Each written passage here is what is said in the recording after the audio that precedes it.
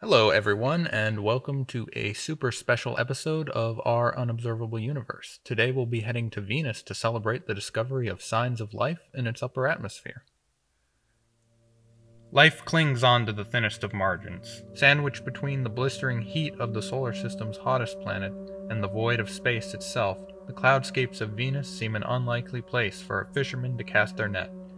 Yet the skies of this planet call to us with a bounty of aeroplankton dwarfing the biomass of all the Earth's seas. Our ships trawl the skies, taking up endless catches of alien microbes. These tiny organisms we pull from the clouds are worth their weight in gold to off-planet astrobiology laboratories. The hope is that from these floating microbes we will discover cures to diseases and innovations in biotechnology. There are promising leads, but nothing concrete. Although they are too small for us to see when we pull them up onto deck, we eventually get a look at the photographs that the scientists send back to us.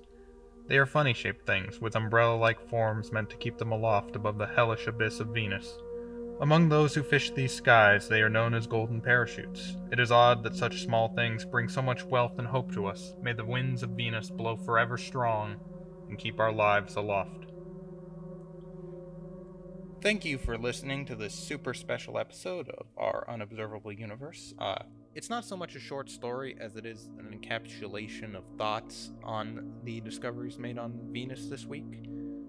Thanks again for listening, and be sure to subscribe to the channel so you don't miss out on the next episode of our Unobservable Universe, where we head back to Neptune for part 2 of the Conservationist series.